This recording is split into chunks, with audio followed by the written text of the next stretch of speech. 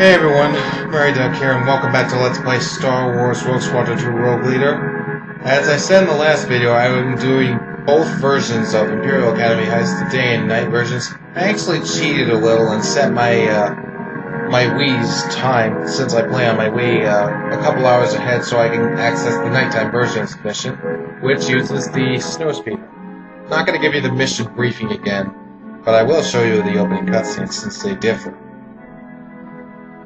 Wedge, this is Crick's Mayday. You'll need to approach the Academy from the south through the mountain pass. Make sure you stay below their sensors. The shuttle's Iberia is the Academy's northernmost platform. Do your best to avoid the Imperial threat. Land your speeder and steal the shuttle. Yes, sir. We'll maintain silence until you have the shuttle. Now you know why this mission freaks me out. I didn't explain in an episode. This version of the mission used to freak me out so much.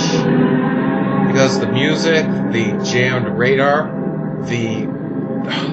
it's just creepy. At least that's what I make of it.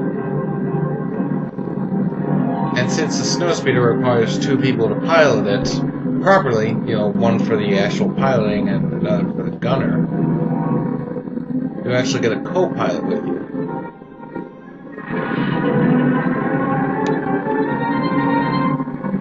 So for the nighttime version of stealing the TIE Fighter, which as I said I was going to do, you come over here onto this branching path and over here. Wedge, what do you make of this outpost? We don't see any activity. Looks unoccupied, except for that TIE Fighter. A TIE Fighter could be useful. It only holds one pilot. You'd have to stay behind and take care of the speeder. So yeah. See that little black dot there? That's the Imperial pilot. Shoot him. Once you kill the pilot, you simply take control of the TIE Fighter.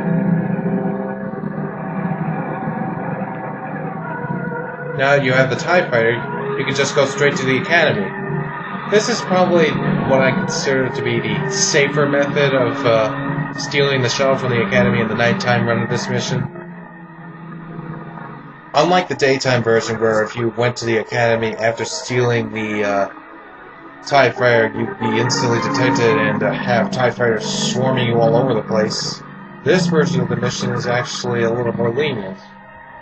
You're not detected at all. I still wouldn't recommend shooting anything, though, especially not any of those TIE Fighters. Although there is something I didn't actually show last time. See that TIE Interceptor over there spinning around? Yeah. People call that, at least that's what I've heard, they call this guy the Drunken TIE Pilot.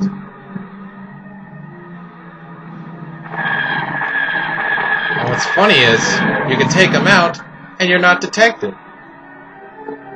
So that's the only time, the only enemy you can actually fire upon and destroy without getting detected. Excuse me. Now, there was a tech upgrade in the building opposite of this one. You received the spread proton bomb tech upgrade. I was right. It was spread proton bombs for this version of the mission.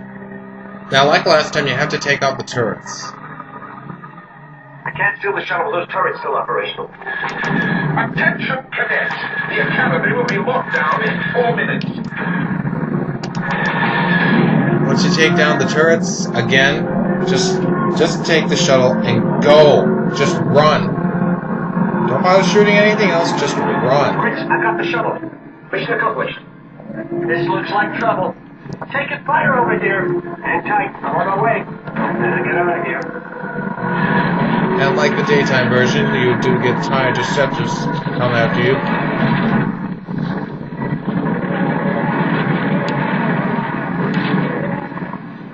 I still recommend taking down at least a couple dozen fighters or so before heading up to the rendezvous point. As you heard earlier, Wedge's co-pilot that he had to leave behind in the Snowspeeder was having a little bit of trouble, so now we have to go over to him. Ignore that orange arrow slicing completely. You actually have to go past it and go over to where the outpost is.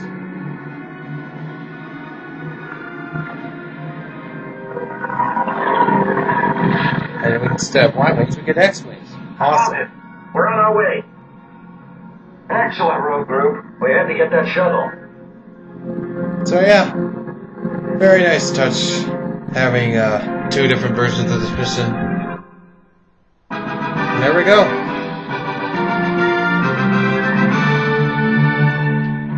So yeah, that's it for this mission. Next time, we move on to a different place. See you then.